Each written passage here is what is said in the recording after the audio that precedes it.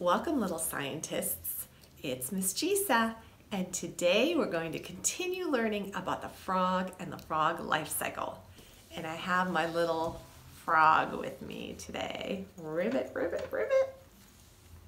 Do you guys remember what kind of an animal is a frog?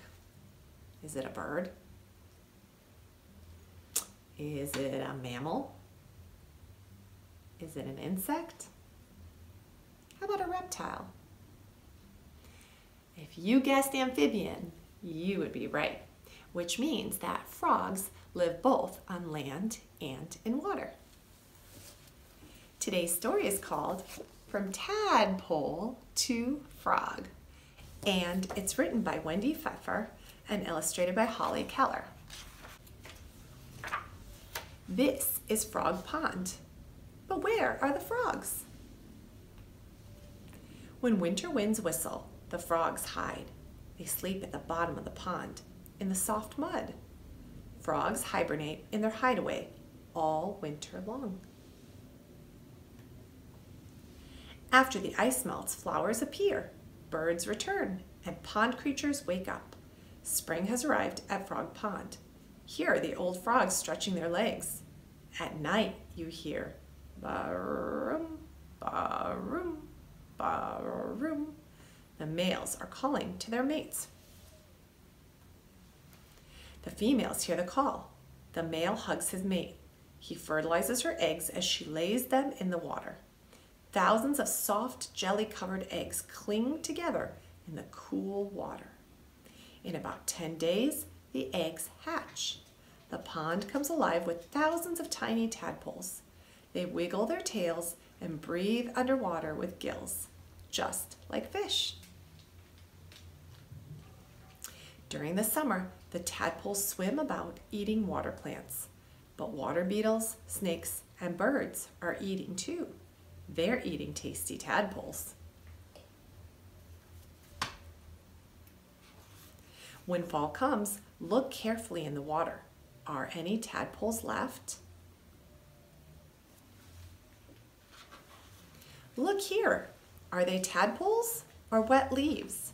They're brownish speckled tadpoles. Hundreds of them float by with the brownish speckled leaves. Eating and swimming, swimming and eating, the tadpoles grow fat. When winter winds blow again, they burrow under the mud at the bottom of the pond. They do not eat, they do not move, they just sleep. When spring sunshine warms the tadpoles' world, they awake, hungry. So they swim and eat and swim. Tiny hind legs begin to sprout. They grow longer and stronger while the tail grows shorter. Tiny front legs begin to show. The tadpoles look like long-tailed frogs. All summer, the tadpoles change more. Lungs develop and more. Mouths and eyes grow larger and more until they become frogs. When their tails disappear, they are no longer tadpoles. Now they use their strong legs and webbed feet to swim instead of their tails. Now they can rest on lily pads and leap onto land.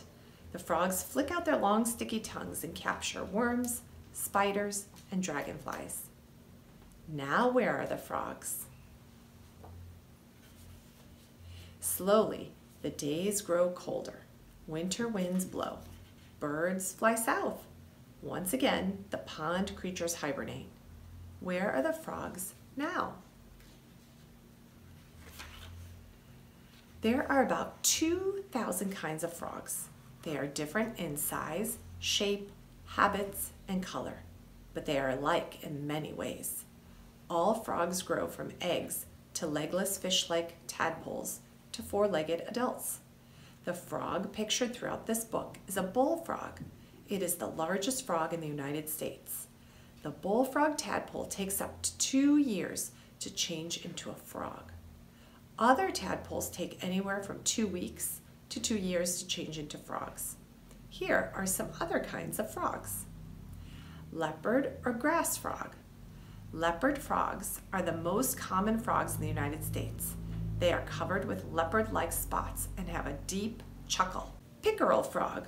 Pickerel frogs are greenish-brown with squarish dark brown spots. Poison comes out of their skin.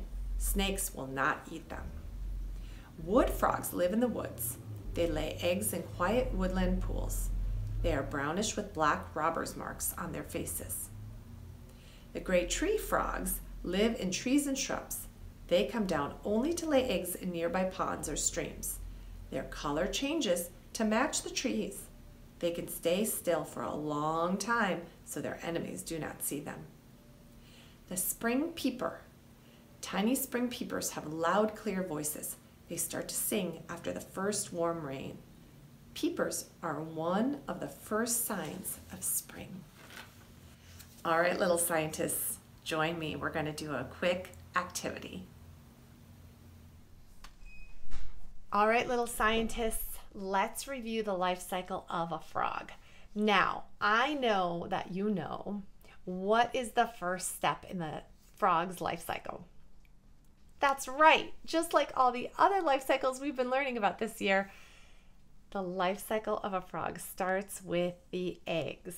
So the adult frog lays the eggs, and that happens in the water. And then what comes next? That's right. A tadpole hatches from the eggs. And if you'll notice, there are no legs on the tadpole. All right, what do you think comes next?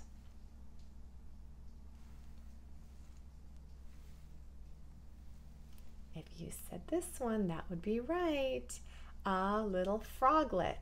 So you'll notice that now the back legs have grown on what will become a frog.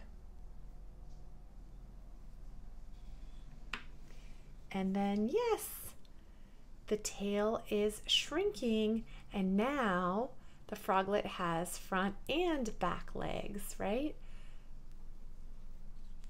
And then finally, the tail will disappear completely, and the adult frog will emerge. Now, I wanted to show you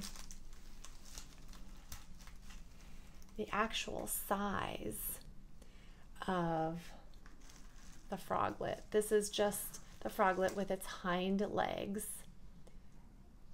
You can still see the tail there. And then this is the froglet with front and back legs. And this is the adult frog. You can really see the eyes, the nostrils.